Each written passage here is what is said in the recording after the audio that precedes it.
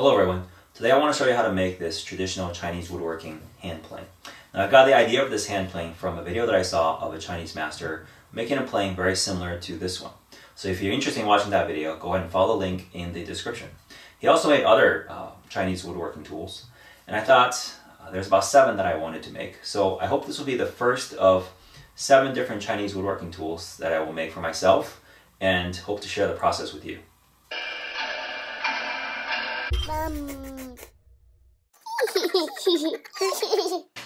I started the project by squaring up a piece of cherry as well as a piece of rosewood. The cherry is for the top. It's stable and it's a little softer and easier to work with. And the rosewood is for the sole of the plane. It is also stable, but is also very hard. This laminated block is about 24 inches long. Eventually I cut it down to 15 inches because I realized a lot of my large planes just collect dust.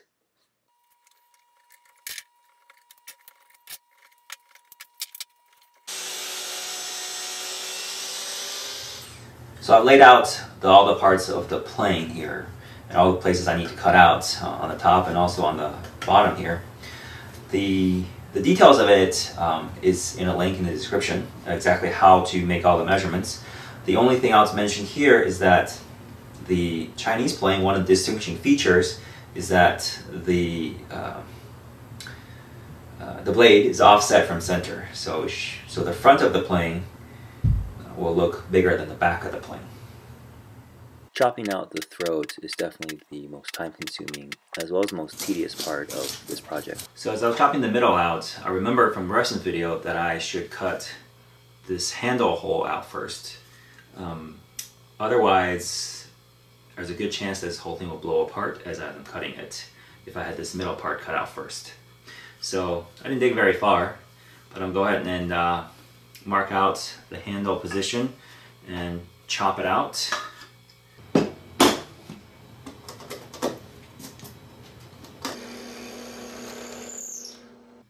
Now that the handle hole is finished, it's time to get back onto the throat. So periodically I would check to make sure that the bedding angle is at 45 degrees.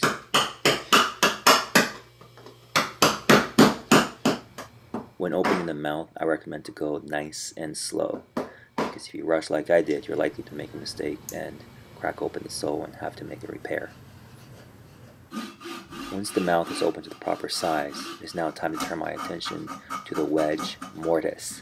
To open up the wedge mortise, I am pushing the blade of the saw against the bed so that I could really follow that angle. The second cut here is not that critical. As long as the 2 sides are symmetrical, it should be okay. If you don't have a pole saw like the one I used in the previous shot, a hacksaw should work just as good.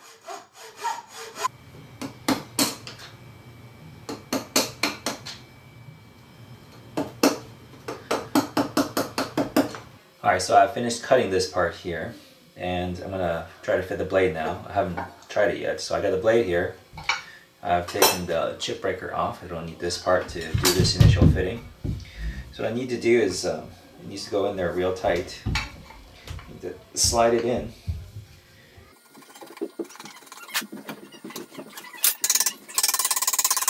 So I'm about a centimeter from getting this thing all the way in. I'm looking from back here, it looks like this side is rising up slightly.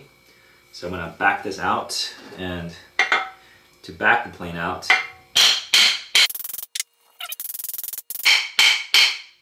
okay. So hopefully you can see that as the blade was trying to go in, it sort of dug onto the side. That's fine. But here, it's get caught on this piece here as it's digging in, so it's causing it to rise up on this side. Alright, so I managed to get the blade in there, and it's laying flat against the back here at a 45-degree angle. But as you can see, the mouth is too small, so I think I need to move this over at least 2 millimeters because it still needs to accommodate the chip breaker. Once the wedge mortise was opened up to the correct size, I decided to go ahead and make a temporary wedge. I made this wedge from a piece of basswood. My goal was to use this piece of basswood wedge to do the rough sizing and then make a better wedge later.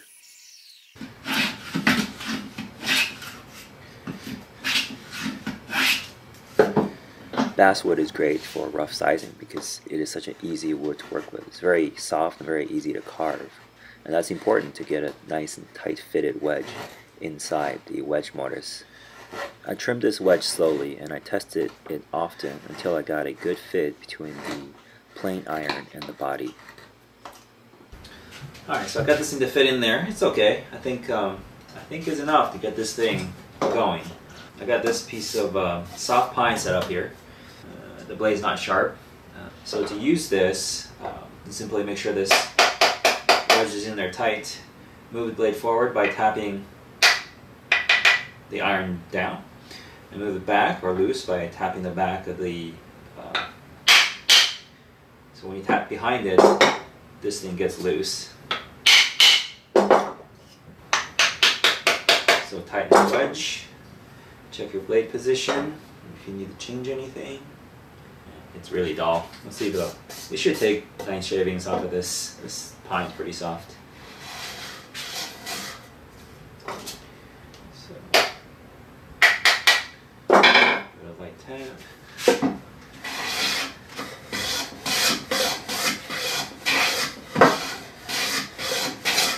So even with the dull blade, we're getting some shavings. I think we can take a larger cut here.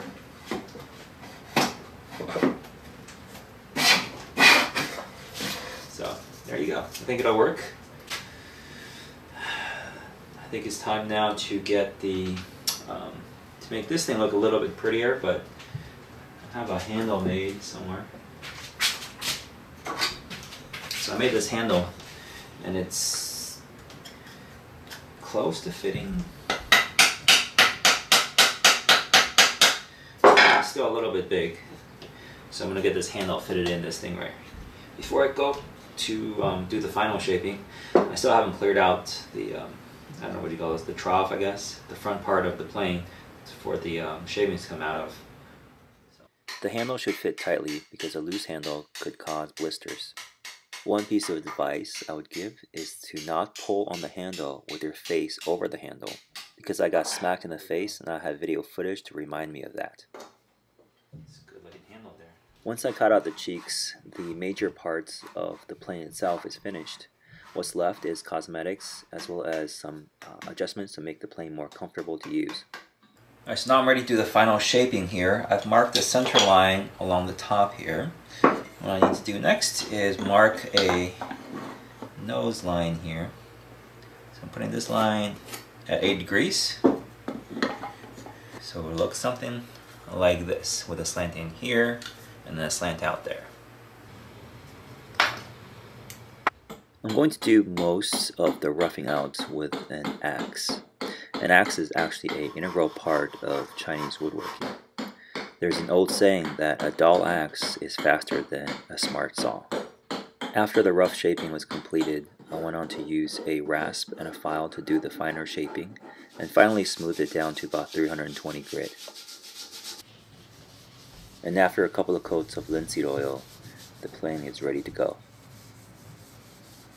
The standard way of holding this plane is to grasp it by the handle with the index finger on the side and the thumb behind the iron. They can be overlapped or they could be parallel. And you're basically controlling the up and down motion with your finger and your palm or thenar muscle. When entering a cut, push down with the index finger. When finishing a cut, push down with the thumbs. One thing I really like about this plane is that I can use two hands to push in a symmetrical fashion. But really, this plane can be used by pushing or pulling with or without the handle.